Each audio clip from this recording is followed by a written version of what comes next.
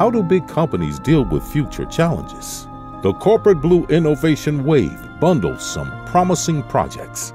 In order to secure our future and that of our children, we need to strive for zero emissions and stop polluting our rivers with debris.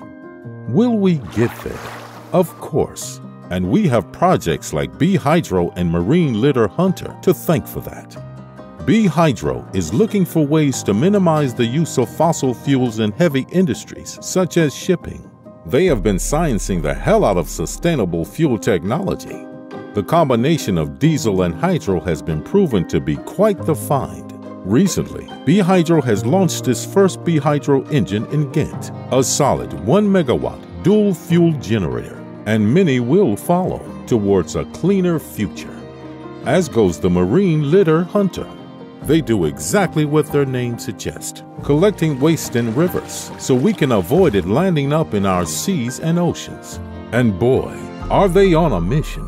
Worldwide plastic waste leaks into the environment due to unsustainable waste management.